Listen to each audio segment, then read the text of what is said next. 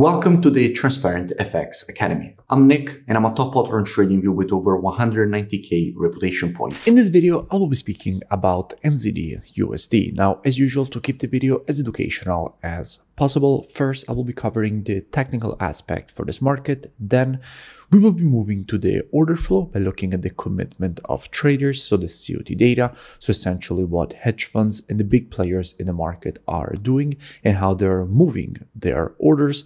And by the end of the video, by using the combination of these two different types of analysis, we will try to understand where we have the highest probabilities for the next potential move here for this pair. If you're new to the channel, make sure to subscribe. This is the place to be for high quality free trading education. Now, without further ado, let's jump straight onto the charts.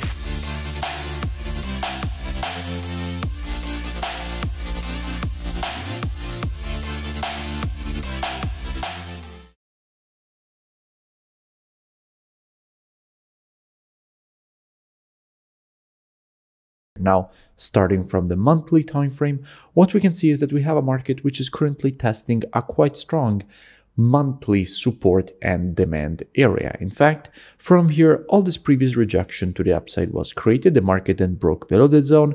That previous support was turned resistance here, and now the market has broken back above the level. So that previous resistance is once again turned support here, as the market is currently testing it. And we could expect a potential rejection to the upside to be created away from this level. We can also notice that from a pattern standpoint, we have a very clear impulse followed by this correction. And in general, after an impulse, if we want to measure the correction, we must take our Fibonacci from the low to the high of the impulse leg, which in this case shows us how we have the 50% and 0.618 Fibonacci retracements lining up exactly inside of this area, creating a confluence of support, which we could in fact expect this market to potentially reject to the upside. So the monthly time frame as well here seems quite bullish. Dropping down on the weekly time frame, what do we see? Now, from a weekly perspective, it is quite clear the type of structure that the market has been creating lately. In fact, we can notice how it has been respecting this area quite precisely. This zone was acting as previous support here, preceding all these rejections to the upside. Then we had a break below the zone, and that previous support was turned resistance here and respected as resistance in all these occasions. Now the market has broke back above the area, so this previous resistance is now turned support and has been respected as support here. And at the moment the market is testing the exact same level, and there is definitely the possibility to see a potential rejection to the upside being created away from this level. Dropping down on the daily time frame, what do we see? Well, from a daily perspective, we can see how in creating this move to the downside, the market also has the possibility of creating an M pattern. And if an M pattern will be created, testing the support that we have on the monthly and weekly time frames all across this area here, at that point, there is a quite good probability from this area to see a potential rejection to the upside, completing the M pattern, because after the creation of an M pattern, what you would expect is a potential rejection higher for the completion of the M pattern itself. Now, if we go and see what we have when it comes to the commitment of traders, so the COT data, so essentially what hedge funds and the big players in the market are doing, and we check the data precisely for the NZD, the first thing to keep in mind is that if we're checking the data for the NZD, we're actually already checking NZDUSD, because all currencies on the spot are traded against the USD.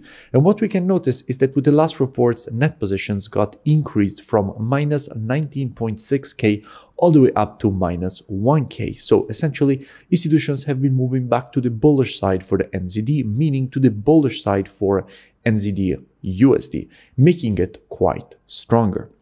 So in a situation like this, if the market will successfully manage to create an M pattern from a daily perspective, what I would expect in a situation like this? Well, as usual, trading is reactive and not predictive. The monthly, weekly, and daily time frames combined with the COT data, those are the best time frames from a directional perspective. However, when it comes to identifying early shifts in a trend of a market, the best timeframes for that are the intraday timeframes, so for hour and lower.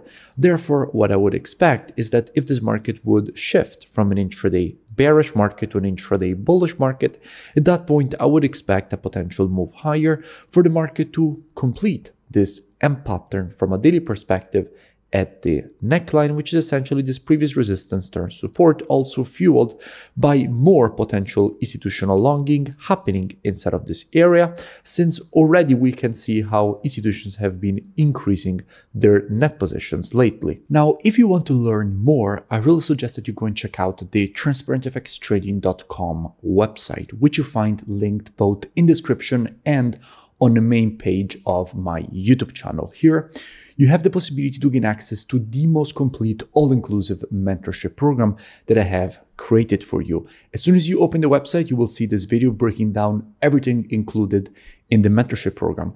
And in the program, you have the possibility to gain access to all my courses and also to the software, so the COT data software, which is exactly the one that we used in this analysis, the trading station software with Telegram signals integration, which puts together everything that you need as a trader all in one interface.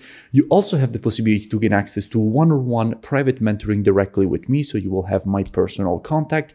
And if you continue to scroll down on the website, you will see that directly from the website, you will have the possibility to register and gain automatically access with the email and password that you will create during the registration process. So at least I suggest that you go and check it out right now. The link is both in description and in the main page of my YouTube channel, and I will see you in it. If you enjoyed the video, make sure to drop a like and also let me know in the comments below any new pairs or topics that you would like me to cover in the next videos.